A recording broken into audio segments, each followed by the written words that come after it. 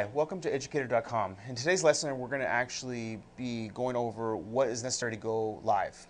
And some basic steps that we have here is just learning how to upload files with the FTP server, which stands for File Transfer Protocol, and learning what changes need to be made to the administration files before you go live. I kind of spoke a little bit about this before in previous ones. We're going to finish up and just kind of go back over it again as a refresher. Okay, so what needs to be done is we're going to go through the website here that I already pulled up some links on some source that you can get some FTP, and I'm going to go over some software and as well as go over what you can use and if you're using a Windows platform. There's a built-in FTP that you can actually use. It's just as easy. Without having to buy any software or downloading any software. So here is a site here for WS_FTP. It's a program that you can use. You use them, like, especially if you're having if you have a Mac, you're going to use it for a program like this to go through. Now I pulled up this here as a source. If you go through it, it will go to the actual link. It'll actually break down what FTP is, more specifically what it's going to do. I actually went ahead and found another source here that you can go through, FileZilla. Just Google it. It will tell you that it's a free download. And I'm going to pull up some screenshots because most FTPs are kind of similar.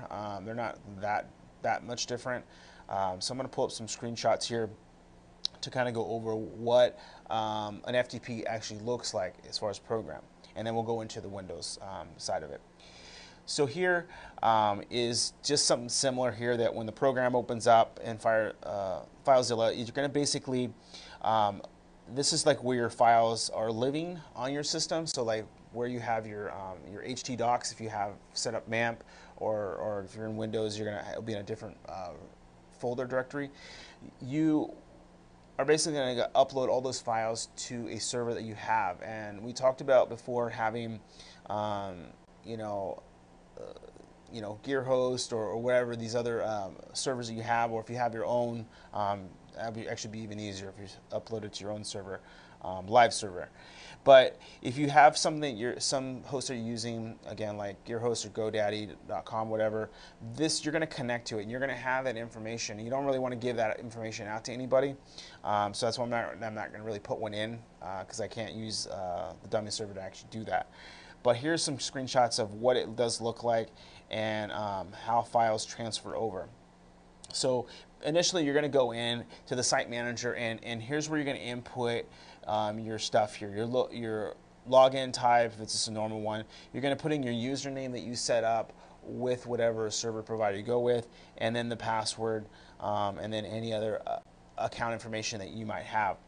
And basically what you're going to do is you're going to have to connect to it first. Then you kind of like drag and or select all the files that you want, and basically you're going to hit a button along the lines of like transferring. So let's see here. That's not it here. We're going to go, let's pull up some screenshots to be easier to show. It's right here. Now it's language settings. Site manager, connect. Yeah, there we go.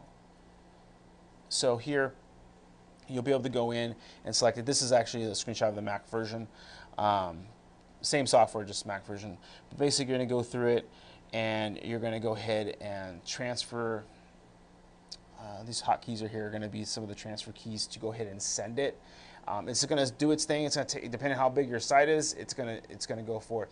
Make sure you only have your actual website files in there. Don't put like I tend to keep all my files together, like my Photoshop files, my Illustrator files that I might be using. You definitely don't want to keep those in there, because those can be a lot of memory. And it's going to take that much longer to get through. Most of your files that you use, PHP files or HTML files and CSS files, are very small. The only large thing you're going to be uploading is images, depending on how many you actually have. But relatively, it should actually load pretty quick. Just keep those big files out of there.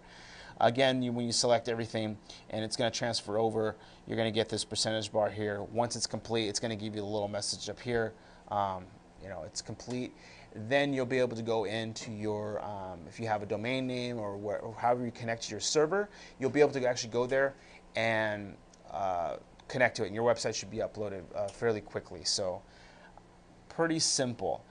The other thing here is, let me back out of this real quick, is that, again, this is a free FTP. You can definitely pay for some of them, but it's up to you if you want. They have, again, anytime you pay for something, a little bit more bells and whistles, a little bit more usability that it can connect to with a lot of different things, but I've never really paid for one. I just actually use the free ones or use Windows, which we'll go to next. So